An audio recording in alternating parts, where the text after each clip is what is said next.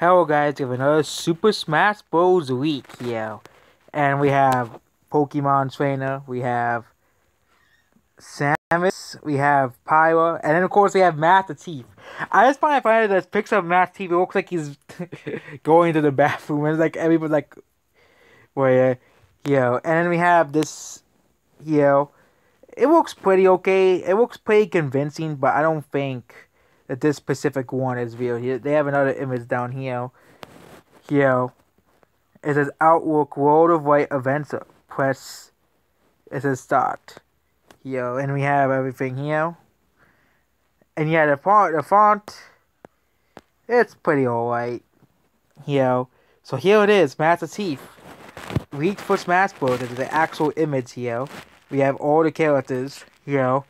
And I wouldn't be surprised if this is all references to Halo as well, because I wouldn't be surprised. Or that Sakurai has picked a bunch of random characters to put there, but I think that they would put characters to reference Halo.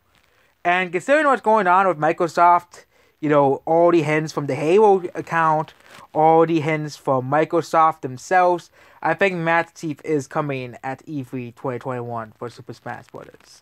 Along with another character, because they're going to put the big reveals at E3, and the both could be big, huge for party characters. That's why Pyra was revealed for March, because no one really cares about her compared to the big characters at E3.